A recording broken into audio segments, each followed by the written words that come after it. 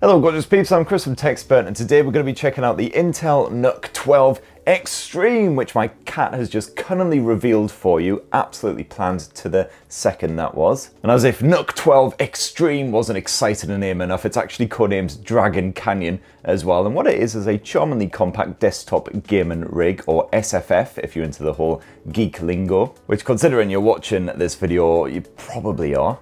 This modular unit boasts some beefy specs, including the latest 12th gen Intel Core i7 or i9 processors and support for full-length PCIe 5.0 graphics cards, plus a capable cooling system and a customizable RGB setup to make it all look pretty.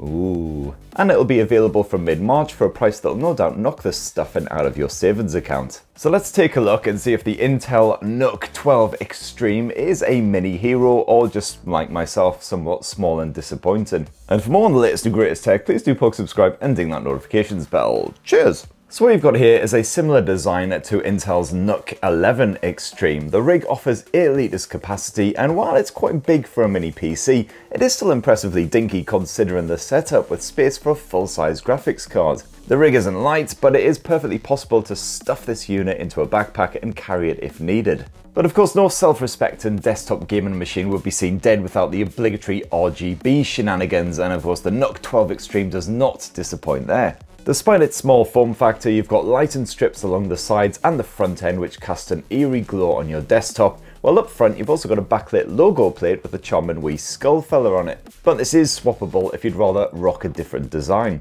Up top you've got 3 mighty fans which help to keep the entire system cool, and meanwhile on the back end of this miniature beast it is a veritable port buffet. You've got a pair of Thunderbolt 4 ports here for hooking up peripherals or displays, as well as DisplayPort, HDMI, you've got 10 gigabit as well as 2.5 gig Ethernet ports, you've got a bugger load of USB action, and as if that wasn't all enough, up front you get another USB and a USB-C, plus a memory card slot and a headphone jack. And the whole thing's rounded off with a 650 watt 80 plus gold PSU as well, so it can basically handle anything you chuck at it. And of course, as usual, the Intel NUC 12 Extreme is typically sold as a bare bones kit. So what you do is you choose your CPU from the Intel Core i7 12700 or the Intel Core i9 12900. Then you go ahead and stick in your own dedicated graphics card and memory. And the NUC 12 Extreme has been designed so switching components is as simple as possible. Just unscrew a couple of bits and the whole thing just prizes apart. My review unit came with the Core i9 option fixed with an LGA 1700 socket for improved compatibility. And that's backed here by 32 gigs of DDR4 RAM, although the NUC 12 Extreme does support up to 64 gigs, but it's DDR4, not DDR5.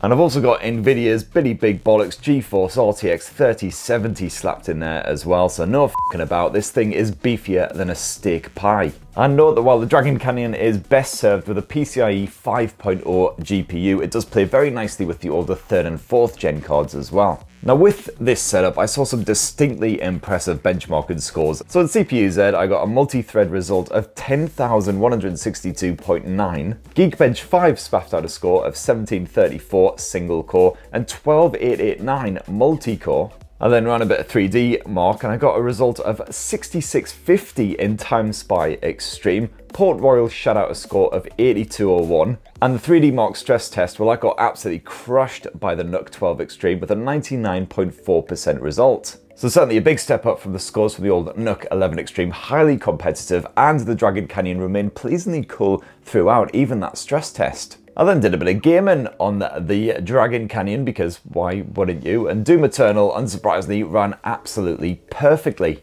I was really impressed by how fast the game loaded. You're literally talking about a second's wait and then you're straight in there. And on the ultra detailed settings, everything turned up to max. There was not a single judder in that frame rate, certainly nothing that my knackered old peepers noticed. Absolutely silky, smooth, gorgeous experience throughout, so highly recommended for even the most demanding gamers out there. Now for your networking needs, you've got support for Intel's Wi-Fi 6E AX211, absolutely no issues there. Plus you've got 2 Ethernet ports, as mentioned before, 2.5 gig and 10 gig. As for your headsets, well, you've got Bluetooth 5.1 support, and there is a headphone jack up front as well, so you can get plugged straight in. So that in a nutshell is the Intel NUC 12 Extreme, aka Dragon Canyon. And as you can see, small size, but no compromise. This thing has the potential to be one of the beefiest rigs out there, despite the fact it's pretty weedy. And then, you know, a couple of years in the future, you decide you want to slap in another GPU, just whip off the side, rip out the old bits, chuck in some new stuff, assuming we can actually get components in 2024. And job most assuredly done. Unfortunately, I don't know the UK asking price for the NUC 12 Extreme just yet, as I am shooting this video ahead of the launch, but hopefully should have that info for you down in the video description once it's gone live. And yeah, what do you guys reckon? It'd be great to hear your thoughts down in the comments below. Please do poke, subscribe, and ding that notifications bell for more YouTube guffins on tech stuff. And have yourselves a bloody lovely week. Cheers everyone, love you.